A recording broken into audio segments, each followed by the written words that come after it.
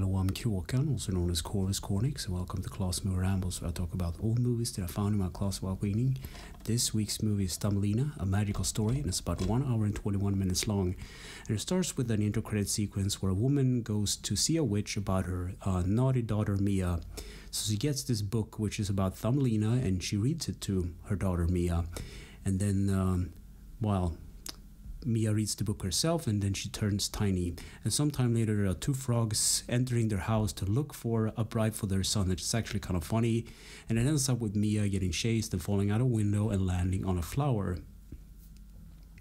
And then she gets into a chase with a rat, and she ends up with a sugar fairy, which helps her out throughout the journey. And they fight this evil witch along the way. And there's also this good witch that gives Mia a magical shoe so she can run pretty much anywhere, but she is not supposed to use it for any selfish intentions.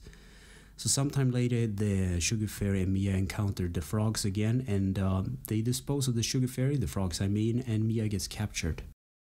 So while in captivity, Mia actually saves the frog boy and explains her quest, and they're on board and what's going on, so the frog boy actually explained to his parents what's going on, and they're not going to marry anymore, so that's good. And then they're out in the wilderness, and the sugar fairy gets eaten by a jackal, which turns out he's working for the evil queen as well. And somehow throughout the story, Mia gets another power to heal other creatures as well. It's like an amulet.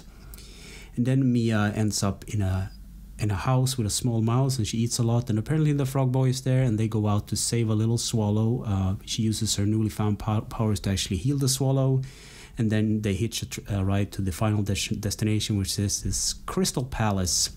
And of course they get hunted down by the henchmen, and that leads into them falling into a river. And of course the sugar fairy somehow survives this. I don't know how. He always does a stupid thing, and then he comes back. Somehow he regenerates or something. Because he's made of sugar, he can do that, I guess.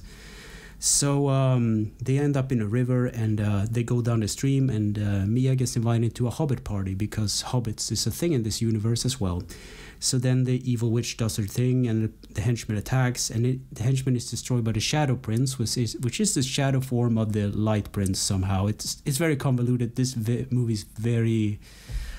It is if someone was on acid or something when they made this, I guess. So yeah. So the evil witch does her thing, and Mia uses her inner powers to save the day, and she returns home. And it turns out that this movie was all just a dream. A really big cop-out. So what did I think about this movie?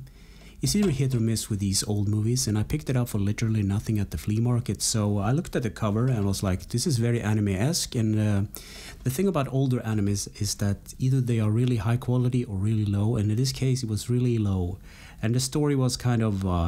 like if someone had taken some heavy drugs and was like, let's make a cartoon and make it awesome. And it's like, it's not really awesome.